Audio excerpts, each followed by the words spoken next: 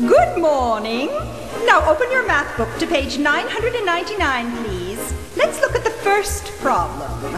Train A is carrying 200 people going 80 miles an hour halfway down a 92-mile track. Train B is carrying 200 ducks and doing 40 plus 1 mile an hour every time they hear one quack. Now simply take the differential of the numerator of the quotient of the people on train A divided by 9 and multiply it by the integer of the remainder when dividing by the rate that B accelerates, assuming ducks will quack an average 1800 times a week and have a standard deviation of the rate of train A.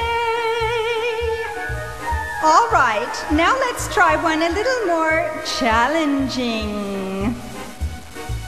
Madeline has 87 pomegranates and her cousin Riley has a $20 bill and 18 times. How many pomegranates can he purchase even though they're not for sale, which she has told him over 18 times? If every pomegranate is a quarter, then he has enough for all of them like anybody ever needs that much fruit. But even if she factors in the interest and depreciation of the amortized value, that will get the answer still will come to zero, because remember that we told you that the stupid pomegranates aren't even for sale.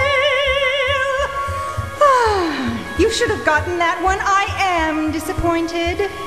Now we have a nice surprise for you. It is a short pop quiz. Yay! Get a piece of paper out and put your calculator away. Write your name and then the date.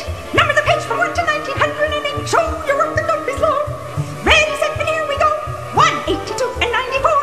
Too late. Wrong. Next. 2, 108 and 49. Too late. Wrong. Next. 3, 29 and 98. Wrong. Next. 85 and 98. Wrong. Next. 8 and 98. Wrong. Next. 99 and 8. Wrong. Next. 44 and 8. Wrong. 65 and 12. Wrong. 33 and 18. Wrong, wrong, wrong, wrong, wrong, wrong, wrong, wrong, wrong, wrong. You're hopeless. I guess we have to start from the very beginning.